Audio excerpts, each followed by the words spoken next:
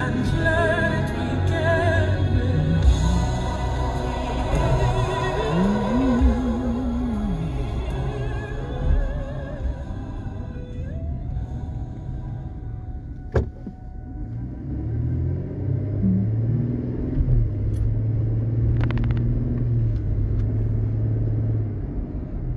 morning, almost good afternoon.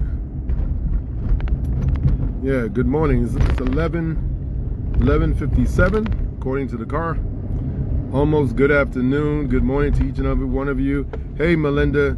Hey Melinda, sorry that I didn't get back to you. It was a crazy day yesterday. Crazy day yesterday. And so all day yesterday I was inundated. And so I pray that you got home safely. God bless you, Lauren, Lisa, and those names that I did not see. Mother Angela, God bless you. God bless each and every one of you. It's 11:58. It's still morning. God bless you. I pray that you guys are having a blessed and marvelous day. I pray that you guys are healthy and strong. We are approaching a new year. Isn't that wonderful? It's wonderful that we are approaching a new year. Such a beautiful thing, and I pray that this time right now, oh, you just landed, okay, good, thank God for traveling mercies, amen. I pray that this time that we have between now and the new year would be an opportunity for us as people of God to sort of get our minds together, to get our hearts together, you know. Yeah, Christina, good morning, afternoon. We got one more minute left in this morning, you know, before the afternoon approaches. And so we thank God for his many blessings. But, you know, now more than ever, we need to spend our time cleaning up our homes, cleaning up our minds, cleaning up our hearts, cleaning up our souls. We need to spend more time, you know, cleaning up everything that we do. Why? Because time is too short. Time is too short, and we need to get ourselves together. We need to really get ourselves together. We really need to, as a people of God, to become organized and to become, you know, just filled with, you know, the grace and the glory of God, you know, filled with his praises. You know, David said, I will bless the Lord at all times, and his praises shall continually be in my mouth. I don't think, as I mentioned last night, I don't think a lot of the scriptures that we read, we really understand the background of what those scriptures mean, right? Right? When you look at, when David said, I will bless the Lord at all times, he wasn't talking about that I got a raise and I'm going to bless the Lord at all times. No. All hell was breaking out in David's life. Chaos was in David's life. And David made a declaration that even in this, I'm going to bless the Lord. Even in this stuff. And so if you're going to use that scripture, use it when things are not going well.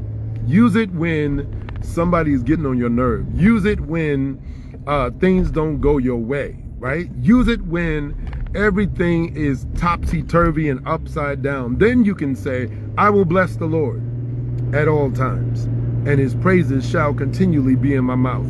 Right? Because it is then that you really understand the strength of that scripture. It is then that you really understand the power of that scripture, that David is saying that in spite of it all, that's what the psalmist says, in spite of it all, I will praise the Lord, right? In spite of it all, I'll lift my hands. In spite of it all, I'll do my dance. In spite of it all, I will bless his name, right?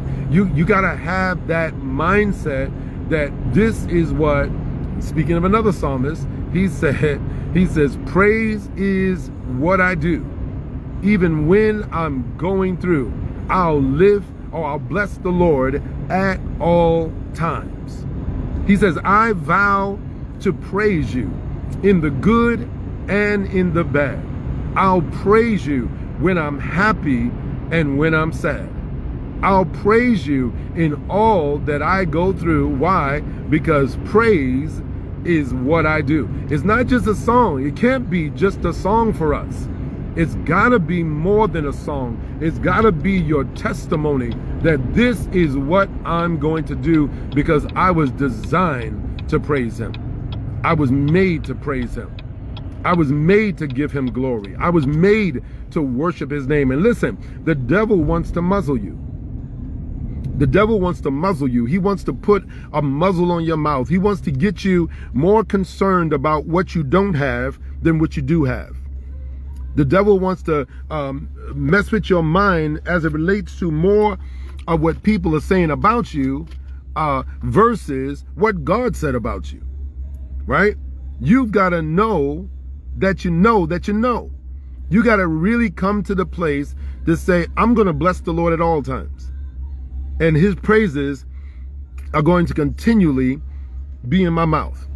You got to give God glory in everything. You got to worship him in spirit and in truth. And you got to say, you know, Lord, I'm hurting right now, but God, I'm going to still give you glory. God, I'm angry right now, but I'm going to still give you glory. God, I'm mad right now, but I'm going to still give you glory. God, I don't know if our ends are going to make, but my ends are going to meet, but I'm going to still give you glory. God, I don't know if things are going to work out for me, but guess what? I'm going to still give you glory while I have breath in my body. Right? Because that's what you got to have. You got to have that almost desperation. And the enemy don't want you. The enemy wants you to become desperate. But he don't want you to be desperate before God.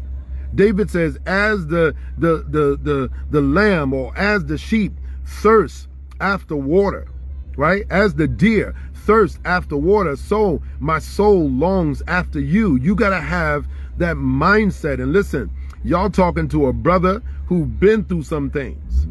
And in the midst of everything that I've been through, I'm trying to keep my praise. I'm trying to ask God, Lord, keep my praise. Keep me praising you in everything, in every situation, in every circumstance. Keep me praising you. Keep me lifting up your name because you know what? He deserves all my praise. I love in the church, when I'm in the church, I love singing that song that says, all the glory belongs to you.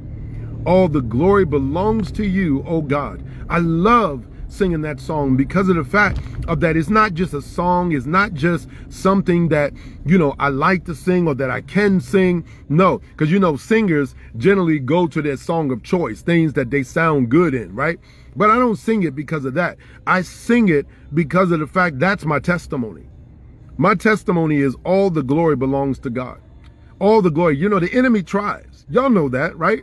The enemy will try you, right? People will try you. But guess what? Because you tried Jesus, you got to praise.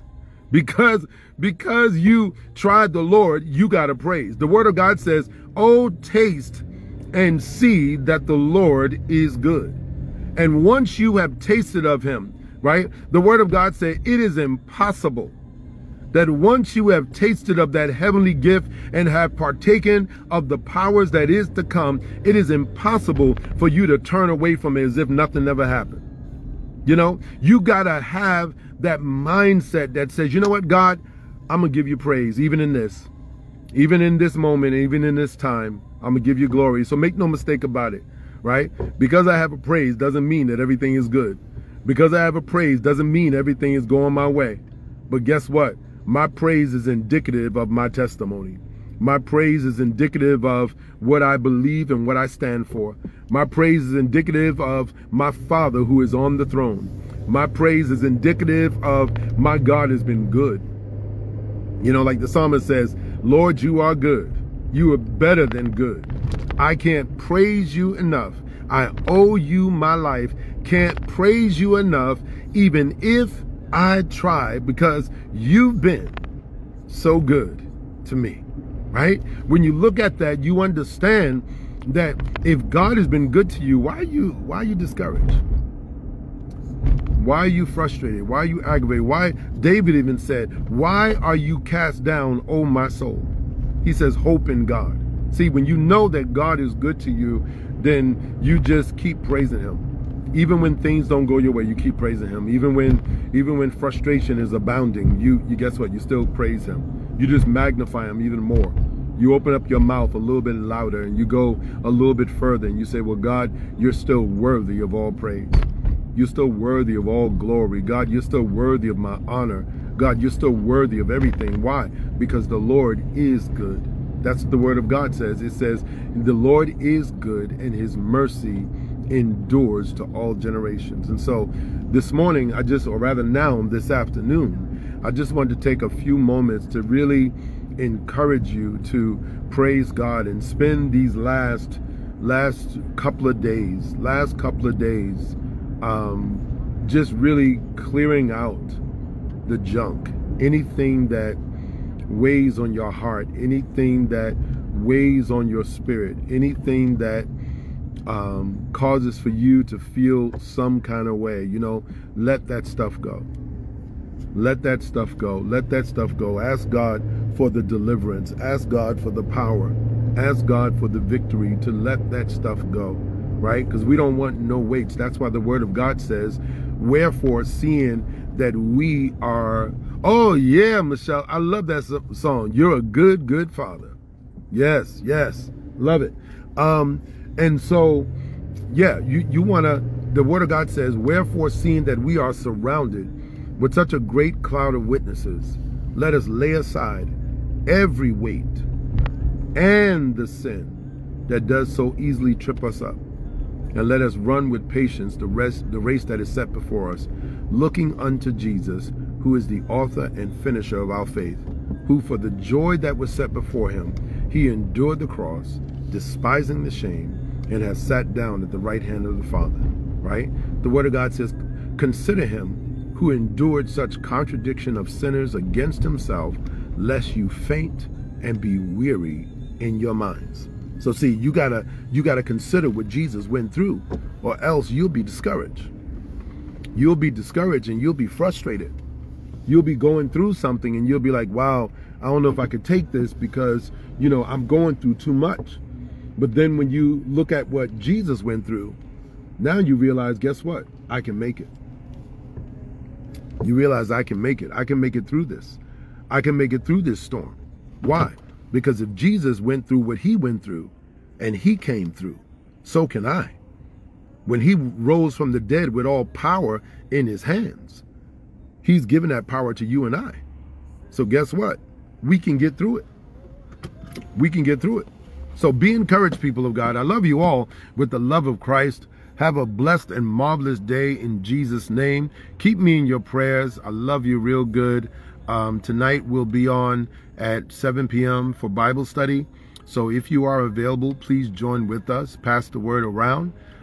Get yourself prepared and ready. Get your Bible, your pen, your pad, your notepad, your laptop, whatever it is.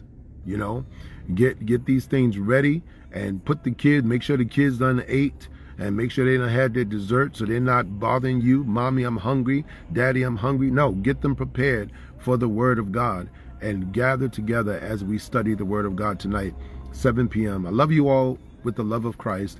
Have a blessed and marvelous day in Jesus' name. Keep me in your prayers. God bless you.